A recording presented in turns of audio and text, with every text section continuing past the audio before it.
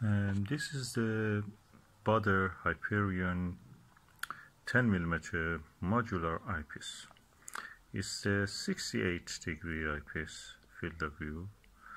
It's quite similar to the Skywatcher SWA in a way, or Celestron Ultima X.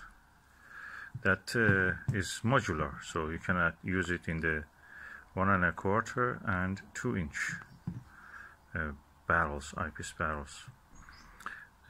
This is a 10mm one. I have a 21mm one, which I already have a video about it. This one I had it and I never made a video, so I'm just going to make a video of this. Similar to this are the Teleview Delos 72 degrees eyepieces, a 10mm one I have. Later I will compare with them.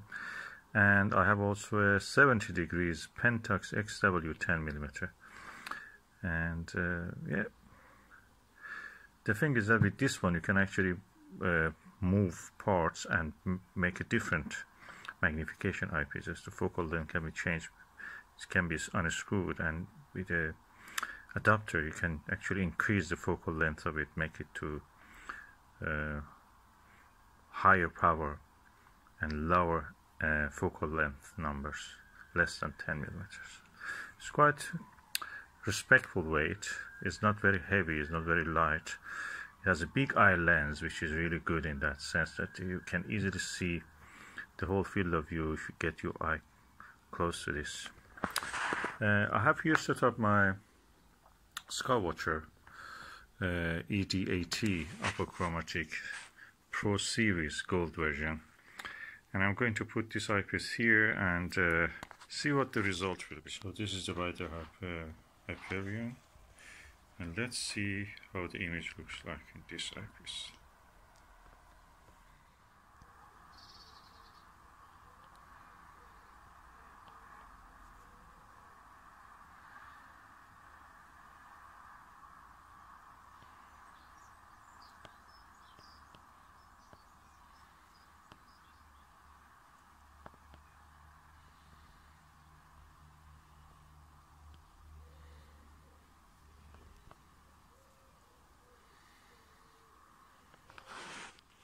And that was the view through the Baader Hyperion 10mm eyepiece. The object I was looking at is around 25 to 30 meters away. That pot with the petunia flowers in it and the little rabbit.